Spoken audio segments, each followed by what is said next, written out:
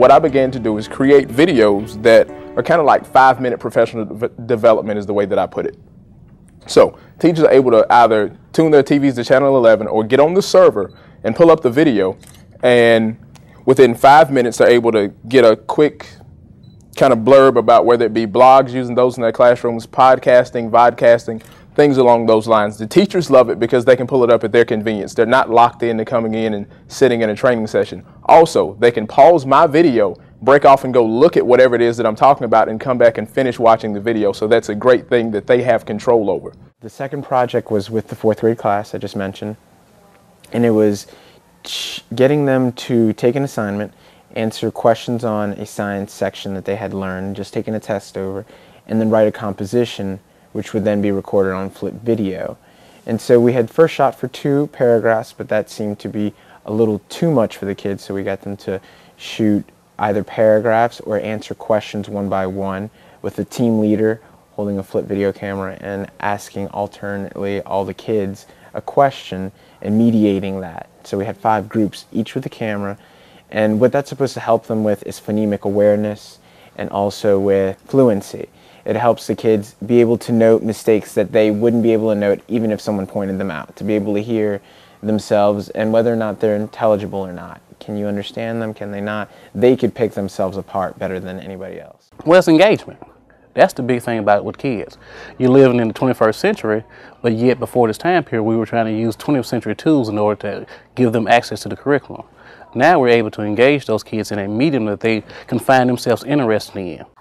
Well, I feel like I used to just use like the computers just as practice, whereas now it's more of a instructional tool, not just practice. It's actually part of the main direct instruction. Really, when you had an intern at your school, you had an appointment to meet her every week at a certain time, and you knew what you wanted to ask, and it was personal and appropriate for your needs and for your class.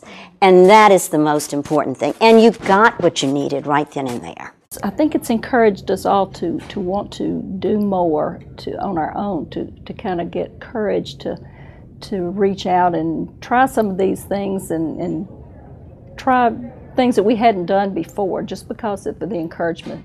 He troubleshoots a lot of stuff, and you know, I can't get this. Well, did you try this? Just a push of a button, and they go, oh, I didn't realize that. And just teaching the teachers how to fix things that might be, and I know sometimes that's not part of his job description, but he goes above and beyond what he needs to be doing to make things better. And that, to me, 1, is a great employee, and 2, is wanting to help and do something to make things better for everybody.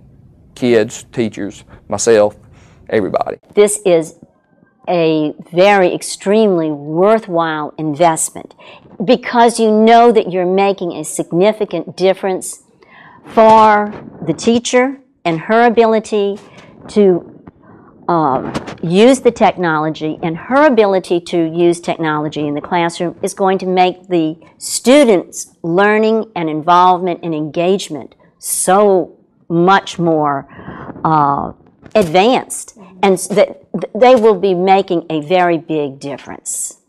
And that's, if you are going to support something, you want to support something that is going to be important to our young children, because they are the future leaders. And hey, let's make it work. I definitely think it's a necessary position, because what happens with a lot of teachers and with a lot of these new technologies is they get a brief training and then they never get follow-up. And so a lot of teachers have things that they're interested in, they want to use, but you know, they don't have the support to really use them.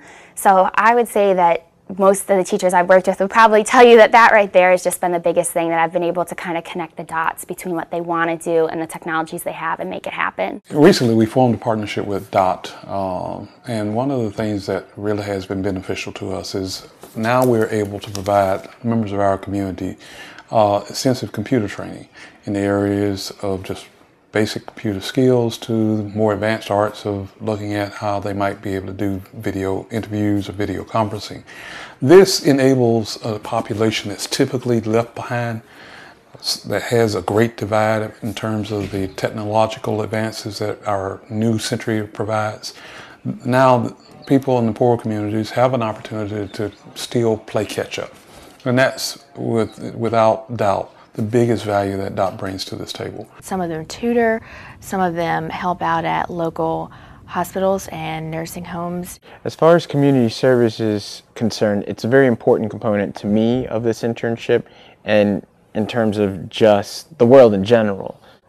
I definitely think it's important for people to be involved in their community, because without involvement, how are you going to change anything? You may complain about what's going on in your neighborhood or what the kids are doing, that they're not, occupying their time with something constructive. But if you're not involved, how can you say anything about it? I get to serve the community.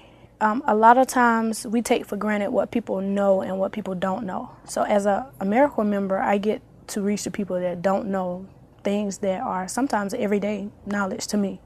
So the thing I enjoy the most is reaching those people that don't know, because when they do, they're like, oh man, that was great. Yeah. It's a big impact in the teachers, the schools, and that falls through and trickles to the children as better education and a better community all around. So it's a great project. You're laying the groundwork for a long-term improvement in our schools and in kids' futures and in their skills. I think once I leave the school or once I finish my internship, the teachers will definitely stay motivated to continue the technology in the classroom, just because they see how the kids react to it and they see how the grades increase and the behavior improves, and so they want to continue that in future years. I mean, any teacher will want to have a less stressful day at work. I would say it has been really a good thing for us, and I think it would be a valuable asset to any school that would be interested in improving their technology. And you can't just say, oh, my teachers all know this, because you don't know, and if you can reinforce things and help them, it's always a big plus in the classroom and the personal development of school development and staff development of that teacher. I think it's definitely been sustainable. I mean, I can't think of one person on the faculty that does not use the board on a daily basis. I mean, I think everybody uses it, is comfortable with it. I think it's making a difference in this community, in Mississippi Delta, as well as the state of Mississippi as a whole.